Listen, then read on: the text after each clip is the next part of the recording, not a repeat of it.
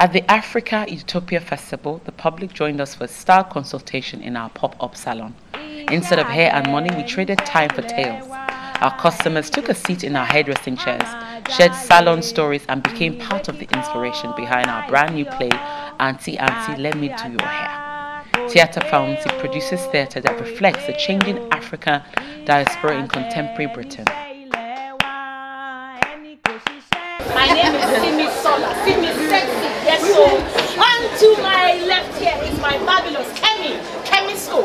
When Kemi lays your weaves, I promise you this, not one, not two, but 10 marriage proposals. As they are walking down the street, all those men who are forgetting your name, well, they will remember it fast and clean. We've had black women in, we've also had white women in, children in, and also men in, black men.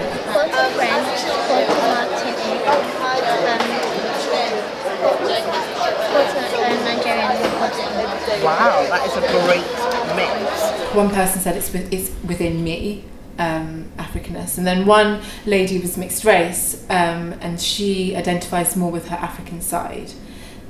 So that was quite pertinent to her and what it means. And then I had a little young white boy, and that just said Africanness is people from Africa. So it's just interesting to get people's different perceptions on what it means. What does that word mean? Yeah, well, I've certainly noticed that there is like you say, there are sort of limited narratives about black people in this country.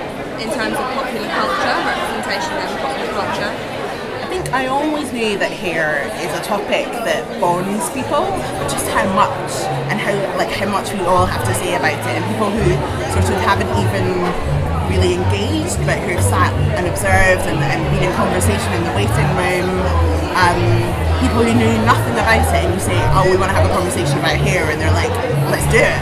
That's been really great. I've gone natural, which is great, but trying to work against having to have the pressure of having long hair, and I'm comparing myself to other women that do have like silky straight hair, because I feel as women we always have to like put ourselves against other women and compete with other women, and it's not necessary. And I definitely think like the media just tends to do that, just puts that pressure on us, and it doesn't even have to exist.